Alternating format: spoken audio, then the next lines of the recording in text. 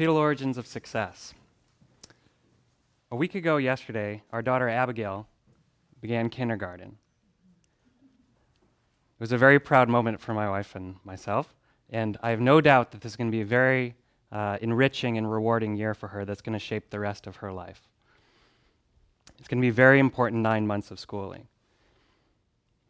What I'd ask you to think about is our daughter 5 years ago today, when she was about 6 months gestation. How important is that period, that environmental period she experienced 5 years ago, relative to what she's experiencing now, her first year in kindergarten? The hypothesis that this all comes from is called the fetal origins hypothesis. The fetal origins hypothesis comes to us from epidemiology and basically says that childhood is built upon a foundation, and that foundation is the prenatal period. Heart disease, hypertension, obesity, all sorts of these chronic conditions of adulthood, in some sense, have their roots in the prenatal period. D.J. Barker is a physician and epidemiologist in Britain, and he's most closely associated with this hypothesis.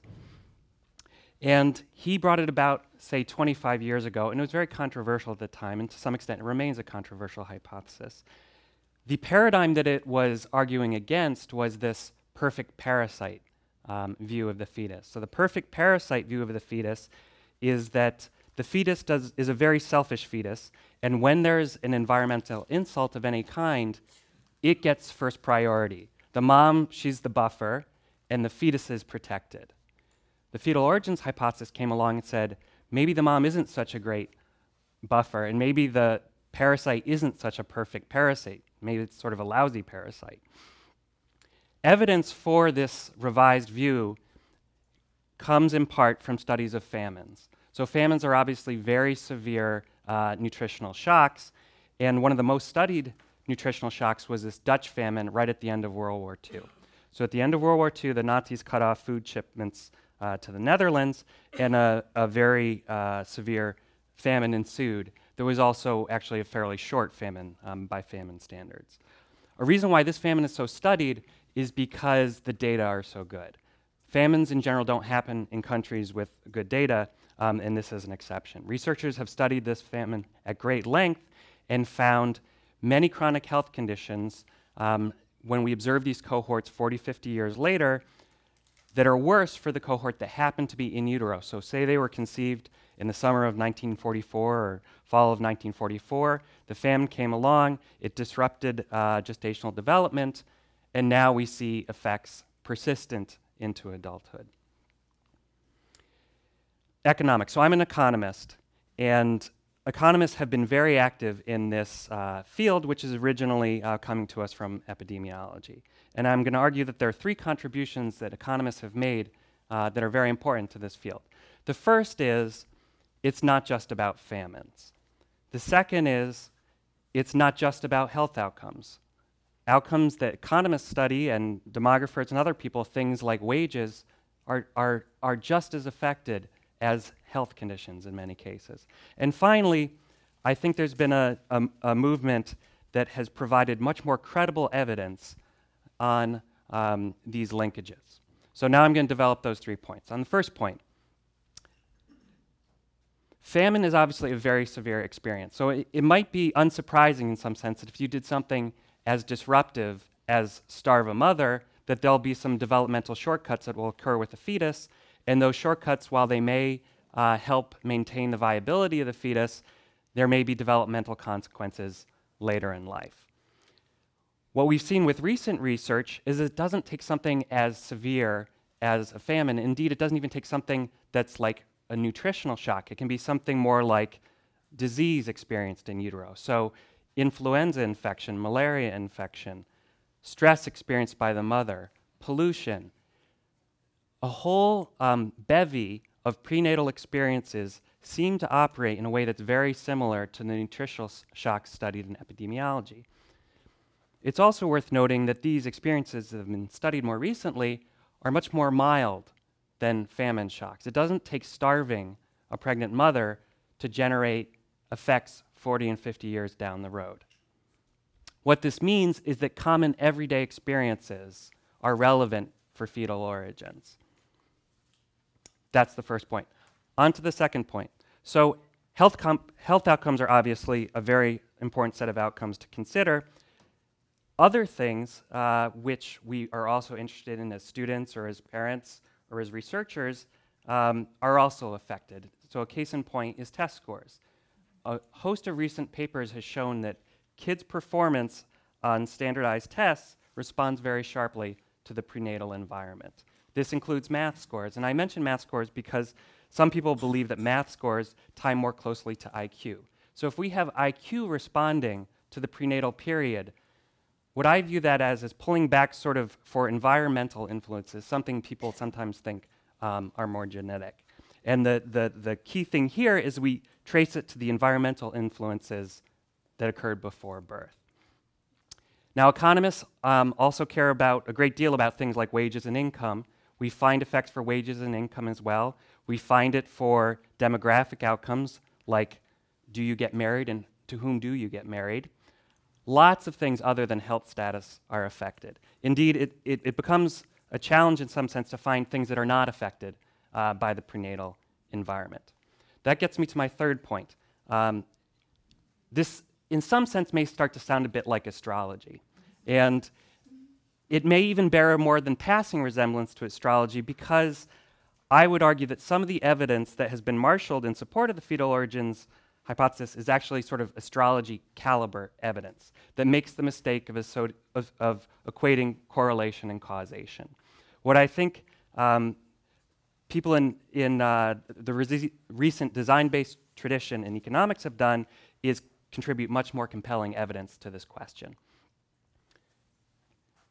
Now, we probably all know that randomized control trials are the best way to test a causal hypothesis, and there's a lot of evidence on the effect of childhood interventions that come from such randomized control trials. When we think about the prenatal period, it becomes a bit more difficult to construct such a trial for sort of some obvious reasons, but also maybe from some less obvious reasons that we have to have conducted that trial maybe 40 years ago to see now what the effects are of randomizing nutritional supplements during the prenatal period. So what researchers have done instead is look for accidental randomizations. Okay? And accidental randomizations are situations where the prenatal environment was arbitrarily changed through historical accident. And I'll give a couple of examples of those. First is the 1918 influenza pandemic. The 1918 influenza pandemic, as you know, was a major mortality event both in the US and worldwide. What may be less well known is how suddenly it appeared. This figure here shows the number of deaths in the US plotted by the month. And what you see is in October 1918, there's a huge spike in the number of deaths. Up until October 1918, things were fairly normal. And then out of nowhere, in some sense, the pandemic arrives. It lasts for about 4 or 5 months of heightened death rates and then falls back to sort of more normal levels. While the pandemic was a huge mortality event, that was actually not the most common experience with the 1918 flu. The most common experience with the 1918 flu was you got sick, you got better, and you survived. That was true, too, of pregnant women. So about 1 in 3 pregnant women in the United States was infected with the 1918 flu and survived. That brings us to the question of those babies who were born shortly after the flu and experienced it in utero, how do they do later in life? We can fast forward 40 years to 1960, okay, and take US Census data, which has a nice big large sample, and we consider the average level of schooling of people by their birth year. So this figure plots from 1912 to 1922, what's the average level of schooling for each of those birth years. You see an upward trend. And that upward trend is just the increasing educational attainment in the United States, in part due to the compulsory school laws that were coming into effect at that time. What you also see is a big divergence from that trend for the cohort born in 1919. That 1919 cohort with the line through it was in utero at the height of the pandemic. And we see that these particular people have much lower educational attainment than we would have expected from the rather smooth trend. We can make additional comparisons as well. The pandemic varied in severity across the United States. We can ask whether in a state like Pennsylvania, which experienced a worse pandemic than did New York, is this divergence from trend larger than it would be if you experienced it in a more mild state? And that is exactly what we observe as well. So that's an additional set of comparisons that makes us believe that there really was a lasting causal effect of the 1918 flu. We can also fast forward to 1980. So the cohorts are now a little over 60 years old, and we see across a whole range of outcomes, including their wages and income, large effects of that event 60 years prior that's in our distant memory, still affecting how much I'm making and whether I'm disabled, my physical condition as well. A 20% increase in the rate of disability due to the 1918 flu. Second example is a slightly more recent one, the 1986 core meltdown at Chernobyl. The meltdown occurred in April of 1986, and unfortunately for Sweden, and as this video from IRSN will show, the wind was blowing to the northwest, and what that meant is that the radioactive plume flew over the Baltic and then over Sweden. If you were in Sweden and it rained, that also deposited more of the ionizing radiation. So what we have is this nice natural experiment, nice from a researcher's perspective, obviously, a nice natural experiment in variation in radiation across Sweden. We can look at the cohort that was in utero, and particularly in utero in those places that by virtue of rainfall in the spring and summer of 1986 received more ionizing radiation. Now, nobody thought Chernobyl had a hot spot in Sweden. And indeed, both I and my wife were in Sweden in 1986, and it was acknowledged that there was some fallout there, but it wasn't considered dangerous levels, and certainly people didn't think it was levels that would cause cancer. Nevertheless, when we look at their schooling records, and Sweden has great data on schooling records, you observe big effects on test scores in middle school, test scores in high school, and matriculation from middle school to high school due to this Chernobyl event in 1986. So this damage that we see for this cohort is what physicians call subclinical. We can detect it in the test scores data, but they don't seem unhealthy in a way that they would present at a doctor's office or something like that. So I'd like to close with the following. The environmental period we experience all the way back to conception has very important effects on our later life outcomes. Second, public policies can and should make use of this opportunity to intervene very early. There are some examples of that where people have studied programs like food stamps and detected long-run effects of those programs. But at present, that's not really the way we think of programs and interventions. We target interventions much later in life, closer to the time that test is being taken, like our daughter's kindergarten program this year.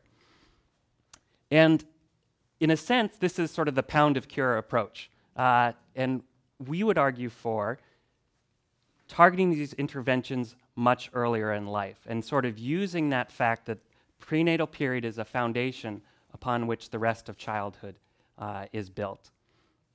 My final point concerns disparities. So you're well aware that there are large health and economic disparities in the US and across countries as well. These disparities, I think, have proven very persistent and difficult to reduce.